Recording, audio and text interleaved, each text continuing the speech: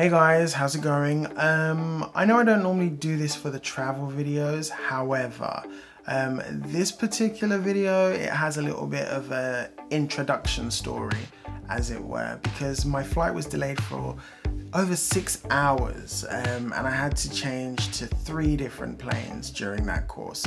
So yeah, it was quite a long day. You know, I got to the airport, 9:20 flight, was supposed to arrive in Malaga at 1:20. All these delays. The first plane, it was like 10 minutes, then 45 minutes.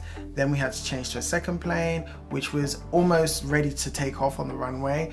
Then we got taken back into the airport because there was engineering problems.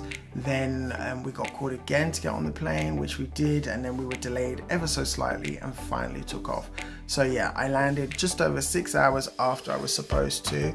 I missed a lot of really valuable holiday drinking time, but I definitely made up for it as the days went by.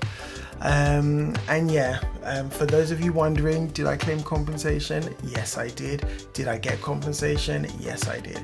So basically I got a free holiday to Malaga and it only took 6 hours of my life to get that. Anyways, enjoy the video guys, and I'll see you soon. Bye.